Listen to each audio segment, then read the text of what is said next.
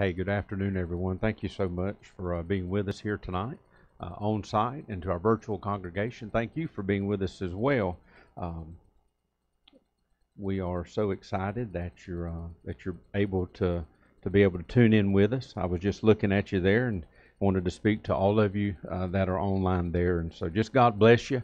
And if you have a copy of God's Word with you, I would love to go ahead and invite you to Acts chapter 2. Acts chapter 2. And once again, thank you so much for being with us. Um, I kind of want to say in the beginning, um, continue to remember the West Brunswick High School family, um, the uh, the Magby family, and Akeem Jones, his brother. Please remember that family. Um, and also, please uh, place in your prayers um, Israel. Uh, be praying for Israel, okay? And I heard a pastor say today that what's going on in Israel right now is a dark, glorious time. And that was from the words of Pastor Jeff LeBorg. And please be in prayer, and as always, pray for each other. If you would, join me now, and we'll just open with a word of prayer. Heavenly Father, once again, we thank you for the privilege of being able to gather tonight here in the sanctuary at Soldier Bay, and also being able to gather online and be a part of the services this way. Lord, it's been an interesting week with everything that is going on around us. Everything that's going on in our country, and everything that's going on around this world. And God, we just want to ask you right now, Lord, just to please intervene, God, and soften hearts. Father, we pray for salvation tonight for the lost. And God, we pray for Israel tonight, Lord, and those that are in harm's way, the innocent, Lord, that are injured and dying, Lord. And we just pray for that country tonight. And Lord, we pray for the family of West Brunswick High School, and Lord, dealing with the death of Johnny and his brother, dear Lord. We just pray for that family. And Lord, just your word tells us, Lord, that you draw near to those that are brokenhearted. You comfort those that grieve. So Lord, we pray for your presence just to manifest yourself, Lord, in that family's home and on the campus of West Brunswick High School and all that's involved, Lord. Heavenly Father, we continue to lift up our country and just pray for revival, Lord, in our homes, in our churches, and within ourselves, of right where we stand, or maybe right where we sit tonight, Lord. We just ask for your favor and your blessings, Lord. Now, Father God, show up tonight, Lord, during this time of Bible study. Lord, I ask for your presence in my life. Lord, tonight I want you to guide my words. I want you to guide my thinking, that I present what you have placed on my heart tonight with clarity, with understanding, but more importantly, Lord, your favor and your blessings as I truly feel I have surrendered to your will in what we're going to talk about tonight. So, Lord, these are the things we ask, and we ask them humbly, we ask them reverently, Lord, and we ask them in all of your love that you give us, and your grace and your mercy. Now, Lord, we love you. Thank you for loving us. And as all things are asked in Jesus' name, we also ask this prayer. And everybody on site and online said, Amen.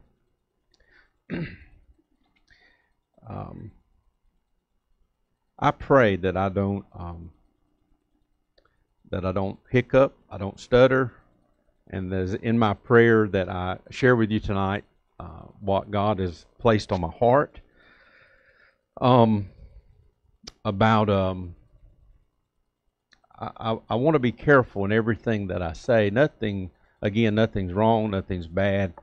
I think it's good. I actually think it's great in what I have been praying through and asking for God's help in moving forward here at Soldier Bay Baptist Church.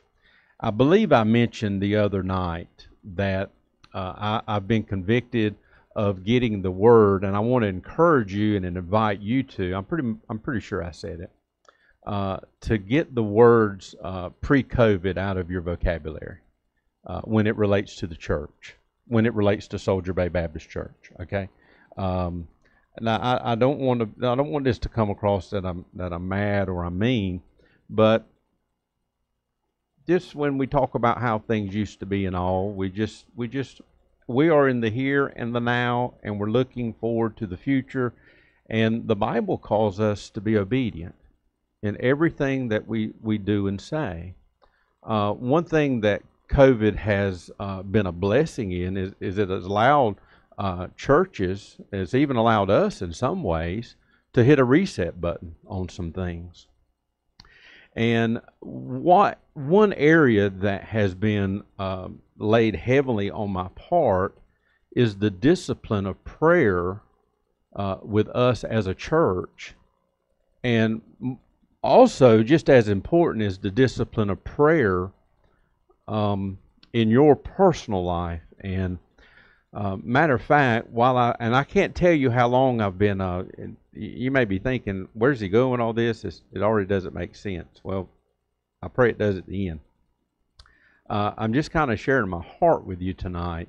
I have been in prayer for some time now, and I believe I even mentioned it the first night we were back. I'm going to try to stay still, okay? If y'all see me wander, reprimand me, okay? Y'all remember the time of meeting and prayer meetings and coming together and praying? It was I'm going to break my own rule here. It was before Jason here at Soldier Bay Baptist Church. I've heard a lot of you talk about there was, which war was it that y'all gathered and prayed? Was it Desert Storm? Desert Storm. The church came together and prayed. I don't know if it was one night a week or every night for weeks. I don't know, but I'm going to kind of share. I just want to kind of open up my heart and share with you that we're going to. I pray that we're going to be moving into a season of prayer as a church. Now, let me share with you what I've been praying about, and maybe prayerfully tie this in a neat little package and hand it to you tonight. We're not going to arrive there tonight. I want us to walk through some scripture together as a church and just encourage you. John Piper said that prayer, I love this. He said, prayer has become a room service intercom rather than a wartime walkie-talkie. A room service intercom. We just go to God and tell Him what we want, and maybe that's it. Maybe that's all we do. Ronnie Floyd, which is currently the president of the Southern Baptist Convention, he says local churches are the backbone of any prayer movement. There's been any movement through the evangelical churches, it's been because of the local churches praying. He says churches are called upon to be a house of prayer for all nations. Did you hear that? We've been called to be a house of prayer for all nations. And you know Acts 2. You probably maybe have Acts 2 memorized. But it's interesting, and I'm really trying not to preach tonight. But isn't it interesting? Think about this for a moment. That there's nowhere in Scripture that Jesus says, my house will be a house of preaching.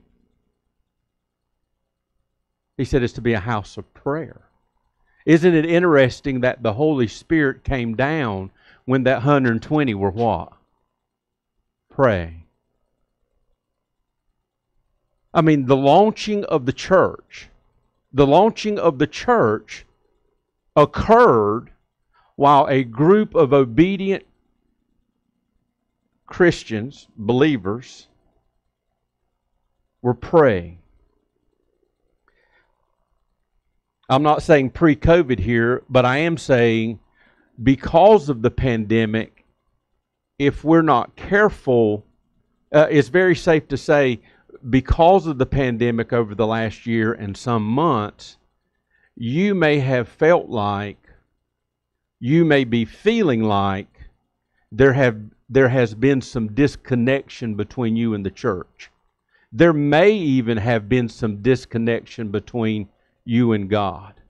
And one thing that I have been on my face before the Lord about is getting back into a season of prayer as a church, as individuals, to draw us not only closer together as a church, but to draw us closer together to God. When you look at Acts chapter 2, I want to read verses 1 through 4. If you're there, go ahead and look there with me. And this may not be a typical Bible study night, but I want to share with you this, and then we're gonna build on this once again, if you'll let me use the word, for a season. And the Bible says in Acts chapter 2, starting in verse 1, when the day of Pentecost had fully come, they were all with one accord in one place. And suddenly there came a sound from heaven as of a rushing mighty wind, and it filled the whole house where they were sitting. Then there appeared to them divided tongues as of fire, and one sat upon each of them. And they were all filled. Now, for Bible study, if you mark in your Bible, underline the word there, filled.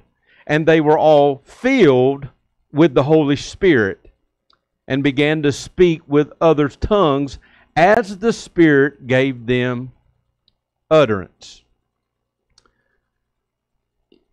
Please know, and I'm not talking down to you by no stretch of the imagination, but please know, this isn't the first existence of the Holy Spirit. You have God present in Genesis 1:1. You have the Holy Spirit present. I know He was in 1:1, but you have the Holy Spirit present in Genesis 1:2. The Bible says that the Spirit, God's Spirit, went through around the earth. How did the Holy Spirit work in the Old Testament?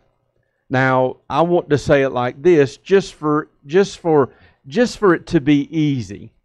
The Holy Spirit was very much present in the Old Testament, and how individuals received the Holy Spirit was God personally selected them for the Holy Spirit to come upon them. But here we have the Holy Spirit coming within them. When you see the word filled there, that is taking space inside of something. And the Holy Spirit has come at Pentecost down on the believers, believed to be 120 in the room, and they have been filled with the Holy Spirit. We know as the New Testament church, that at the moment of our salvation, we are filled with the Holy Spirit. Now I want you to remember that for just a moment. One thing that's always a challenge, I don't care if you're a pastor, a deacon, a teacher, a choir member, a choir leader, or a Christian trying to live during these times. Maybe you have found yourself, I was confessing just a few moments ago, maybe you have found yourself, it's been don't get mad at me, it's been a challenge being a Christian this week with everything that's going on. I just shared my heart on social media this morning about something, and this is what I was referring to. And sometimes we'll get focused on, this is the gist of it, just in case you don't have it, but it was right after I came out of my prayer time and devotion time this morning. I have been being caught up with all the problems that were going on. And we shouldn't focus on our problems, we should focus on His presence in our life. Are y'all okay? I know it's Bible study, but y'all can help me. And one thing that's hard to, can I just say it like it is? One thing that's hard to navigate through is, and maybe this is not a great choice of words, but I'm not perfect, but it's hard trying to navigate a church coming out of a pandemic. It's been hard trying to navigate during. But God has blessed, and God has shown us favor, and God is good. Okay? So it's not always easy to determine, and here's my point, It's not always easy to determine God's will for our life. But when we're obedient as a Christian and when we're obedient as a church, guess what happens? God reveals His will for our life. He reveals His will for the church, the New Testament church. Matter of fact, John 7:17, I know some of you are taking notes. John 7:17, I want to read this in its entirety. Brian, I forgot to tell you about that one. John 7:17. I want you to listen to this for a moment. And it talks about, it's Jesus talking about the Father revealing His will to us. John 7:17, Jesus says, "My doctrine is not mine, but it's His who sent me. If anyone wills to do His will," capital H, there it is. "If anyone wills to do His will, he shall know concerning doctrine whether it is from God or whether I speak on my own authority. He who speaks from himself seeks his own glory, but he who seeks the glory of the one who sent him is true, and no unrighteousness is in him." So what ends up happening, basically, guess what? It's kind of like a double-edged sword. If we're not obeying Jesus, now listen to this statement for a moment. If we're not obeying Jesus, I don't think we're following Jesus. Is that okay to say? And if we're not following Him, we're not obeying Him. And so the advantage is, and what I like about this verse when Jesus says, "He who seeks the glory of the one who sent him is true, and no unrighteousness is in him." I wrote this down in my journal this morning, talking about something else, but I just want to share it with you. I wrote, the longer we follow, and while we're following, it is revealed to us that Jesus is the only way, He is the truth, and He is the life. It only comes as it goes back to sanctification. Is this okay? Okay, it goes back to sanctification. The closer we, let me do it like this, the closer we get to God, God will reveal His will to us. The longer we walk with Him, the more we walk with Him, the closer we become with Him, to Him, with Him, Him to us. I knock on the door, you let me in, I'll go in with you and sit down and have a meal. Okay, now I'm preaching. Okay, but we learn, the longer we walk with Him, the closer we walk with Him, that nothing in this world is going to satisfy us, only Jesus is. So therefore, He's true, He's accurate, He's pure, He's God. And what I see in verse 1, in the day of Pentecost had fully come, they were all with one accord and in one place.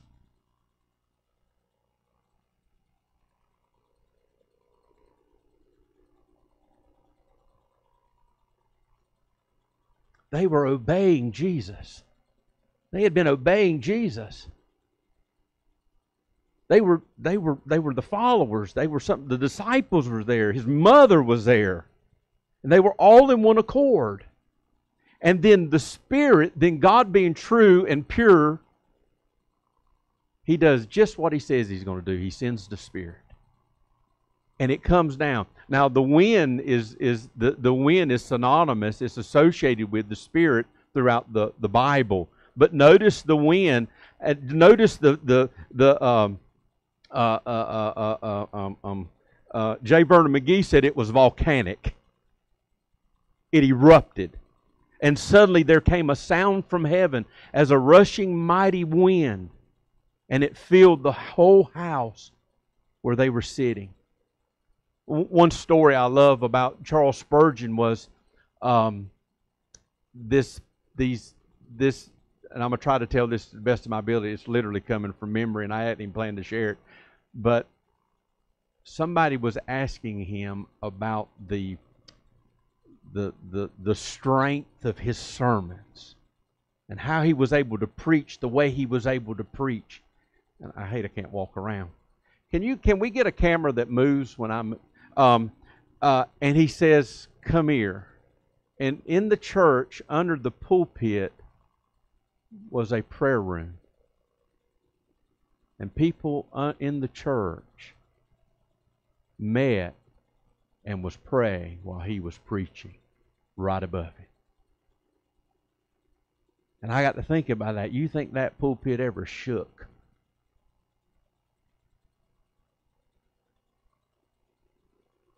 The Spirit was promised. I want to give you this real quick. You know it, but please, I'm trying to not preach. John 14:15-18. John 14:15-18. The Gospel of John. Once again, Jesus says, now watch this. We all know it, but I'm setting us up for something. Jesus says, if you love me, keep my commandments. And I will pray the Father, and he will give you another helper, that he may abide with you, how long? Forever. The Spirit of truth, whom the world cannot receive, because it neither sees him nor knows him. But you know him, for he dwells with you and will be in you. I will not leave you orphans. Jesus says, I will come to you. And then he said in 25:26, these things I have spoken to you while being present with you. But the Helper, the Holy Spirit, whom the Father will send in my name, he will teach you all things and bring to your remembrance all things that I had said to you. And they're sitting here in this room, this volcanic wind is coming. Do you think they started thinking about some things that Jesus had said prior to this Holy Spirit coming down? You think they started remembering? It was the new covenant that Jeremiah talks about that I put in my sermon a while back. That new covenant of Jeremiah 31, 32, 34. The Messiah will come. And not only is he coming, he's going to forgive sins. This is a new system. This is a new covenant.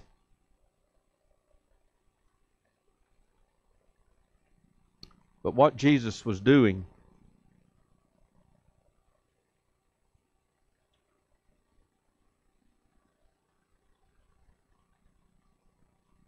will y'all do me a favor? Will you turn to Deuteronomy chapter 5? Deuteronomy chapter 5. It's in the Old Testament.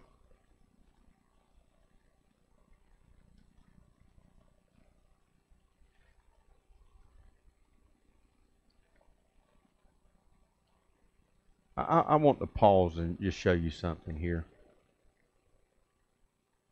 Deuteronomy chapter 5.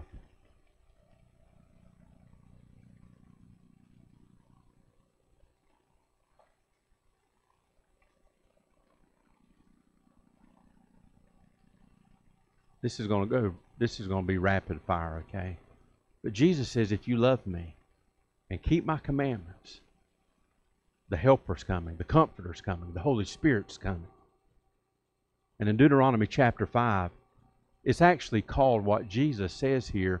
Here's a 50-cent word for you. What Jesus says here in John 14:18, it's the Deuteronomic covenant is what it's called. Because in Deuteronomy chapter 5, look at verse 10. This is going to be rapid fire because then we're going to go to 6, then we're going to look at 7 and 10 and 11. In Deuteronomy 5, the Bible says in verse 10, but those showing mercy to thousands, to those who love me and keep my commandments. Look at 6:5, right there in Deuteronomy. We're just going to turn a page. Deuteronomy 6:5. You shall love the Lord your God with all your heart, with all your soul, and with all your strength. And these words which I command you today shall be in your heart. Look at Deuteronomy 7:9. Therefore, know that the Lord your God, He is God, the faithful God who keeps covenants. Who keeps covenant and mercy for 1,000 generations with those who love Him and keep His commandments. Deuteronomy 10. Deuteronomy 10, verse 12. Deuteronomy 10, verse 12.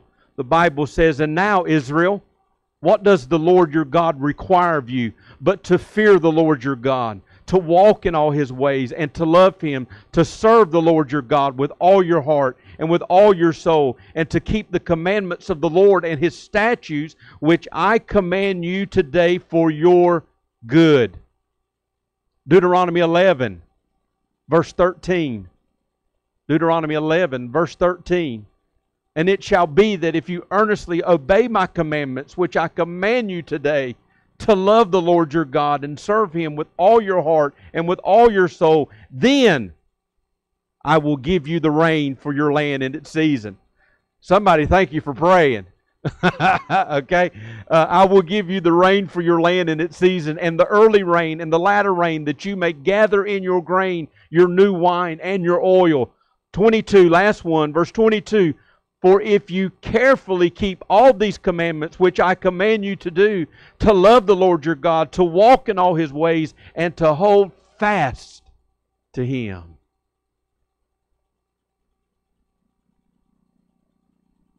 See, when we love Jesus, when we love God, our love, it will be manifested throughout our life in our obedience to God, in our obedience to the Lord. If you allow me, in our obedience to the church, in our obedience to the choir, in our obedience to teaching Sunday school, in our obedience to leading Bible study, in our obedience to standing under a tent in the rain checking temperatures, it manifests itself. It's been said that, and I've written this has been playing on my mind for a while now. You may say, "Well, Jason, ain't fair. We've been in a pandemic." Well, it is too fair. It says, if you want to see how famous the church is, look at the attendance on Sunday morning. If you want to see how famous the preacher is, look at the attendance on Sunday night. But if you want to see how famous Jesus is, look at the attendance on prayer meeting night.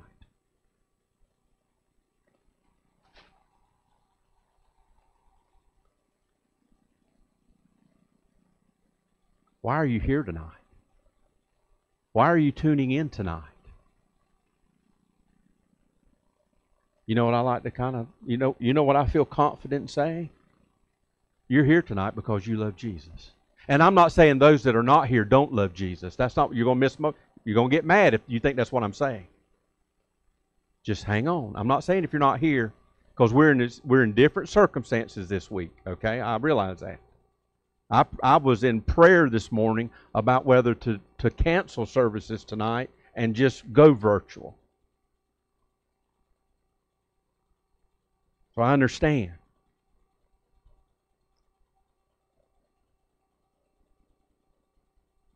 The question should never be, sometimes, please don't ever say, you listening, you hear, don't ever say, I got to go to church. The fact of the matter is, you get to go. You get to go. Truth be known, you should be saying, I want to go. Why? Because of your love for Jesus.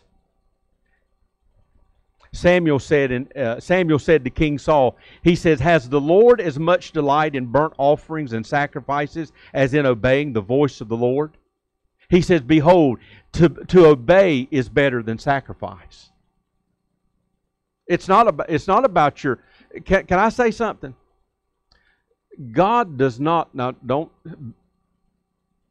Y'all calm down a little bit, okay? Don't jump ahead of me. God doesn't bless effort. God blesses obedience. See, our effort, our obedience is what drives our effort. Are you okay? That's what drives our... Think about I've used to, the kids, when I work with the youth, a lot of them would say throughout time, if God didn't want Adam and Eve to sin, why did He put the tree in the garden? Well, the answer is very simple. He wanted their obedience. That's what God wanted. And see, our obedience drives our effort. Our disobedience drives the exit. And that's what happened to Adam and Eve. Their disobedience. And sometimes we feel like if we sacrifice something, I've heard people say it, and I've probably been guilty of saying it. Well, I'm not going to go do something, so I'm going to go to church. I'm going to sacrifice. We seem to feel like maybe we feel better about it because we're sacrificing something. It's almost like we're doing God a favor that we went to church that day, that we went to church that night. No. Loving Jesus is not a sacrifice. Loving Jesus should be a joy. To keep the commandments, to love Jesus. And the more you follow, do you know what I do for her right there?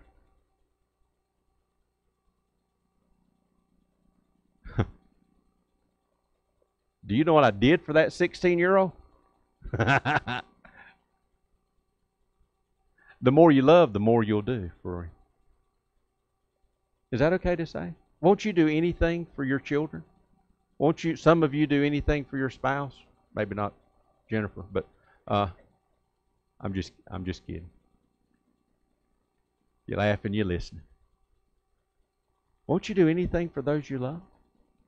Serving Jesus is not a sacrifice; it's a joy. Zach, am I doing okay? I wrote this down for tonight, not in my journal. I just wrote it down for tonight.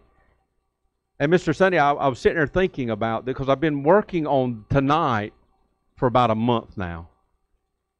I'm not bragging, I'm just sharing that I've just really been trying to and we're almost finished. We're almost finished. And no, I'm not going to go another 15 minutes. We're almost finished. It's not until that you're full of the Spirit of God that you realize you need more of Him.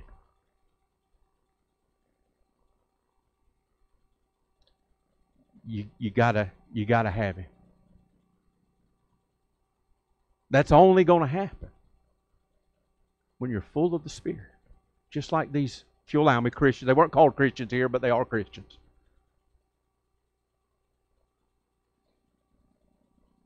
No matter where you're at, no matter what you're doing,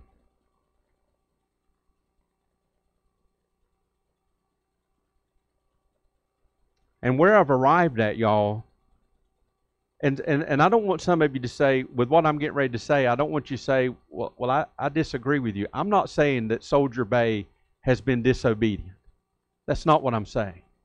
I'm not saying this at all, because I don't feel we've been disobedient. I feel the reason God is blessing Soldier Bay so much is because we've been obedient. But listen to this. If we ever become disobedient to Jehovah, it doesn't matter how many services we have. It doesn't matter how much money's in the bank, how much money's in the building fund. It don't matter how many instruments we have. It doesn't matter how many came. It does not matter at all.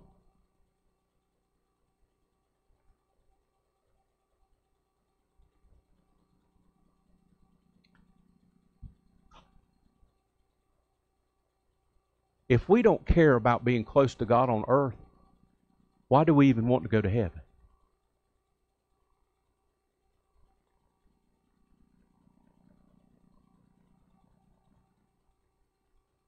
We don't walk with Him here.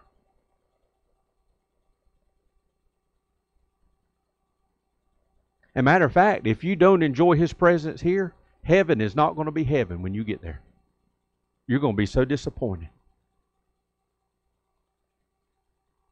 But one thing I want us to guard against is just being okay with people coming. Is just being okay that the lights are on. With just being okay that we're meeting, or we're working on getting back to meeting more. Just being okay that the bills are paid each month. Just being okay that we have a Bible. Just being okay that we have a choir. Just being okay that we have a piano player. We have an organist. Just being okay we've got dedicated Sunday school teachers. Just being okay, because it is not, God does not want us to just be okay. God wants us reaching the lost and making disciples of Jesus Christ. It's not about just being okay with everything. I was in a conversation, and it wasn't a bad conversation. It wasn't a hateful conversation. Me and another church member was talking this week, and the statement came up talking about a Sunday school class. They said, we've stopped meeting. And I said, just because we've stopped meeting doesn't mean you need to stop being a Sunday school class. And we're not arguing. We were just sharing and talking about the Lord.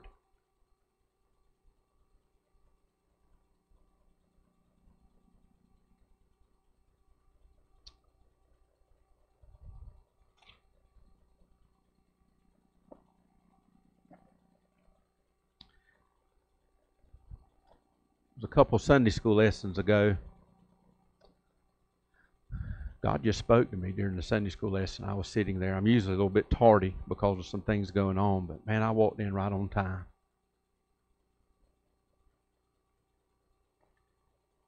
And I knew it was in the Bible. But will you take your eyes and just cast them over to Acts 2:42? You know the verse. And they continued. Let me wait for you to get there. Well, I want you to get this. And then I'm going to close in prayer. Acts 2:42. And they continue steadfastly in the apostles' doctrine. You know what that is? That's the gospel. Notice the things present here. They continue steadfastly in the gospel, in the apostles' doctrine. And, say it with me, fellowship. How many of you have missed fellowship? Fellowship. In the breaking. How many of you miss breaking bread? But watch this. Say it with me. We're going to do it slow. And in prayers. Heavenly Father, thank you for this time tonight, and thank you for your word tonight, Lord. And Lord, you know how we talk sometimes. I often tell you, if I can just be honest with you, God, we need you. We have to have you, Lord.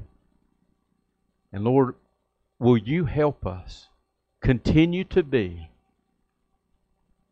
an obedient church of the New Testament? God, help us to not settle for just being okay. Lord, help us and convict us of just going through the motions and showing up and sitting still and being nice and smiling. But Father, I pray right now, and I just encourage each and every one that's listening or will listen, that you'll join me right now in praying, Lord, fill me with the Holy Spirit. God, convict me from where I've been weak and where I've been empty. And God, will you fill Soldier Bay Baptist Church with the Holy Spirit? And God, will you fill the churches of the individuals that are listening and will listen, Lord. Fill their church with the Holy Spirit. And Father God, once again, we pray for that revival. We pray for healing and restoration in our country, in our government, in our families, in our homes. God, go to those even now that are broken and that are hurting and that need you. And then use us, Lord, to deliver the gospel. The ear, the heart, and the hand. Now, Lord, we know that you equip us. May we be strengthened and encouraged by your presence tonight and your words tonight, not mine. So, Father, we thank you for this time. We love you. And as always, Lord, thank you for loving us. And Lord, thank you for being patient with me. And it's in Jesus' name I pray. And we all said, amen. God is good. And all the time. Amen. God bless you.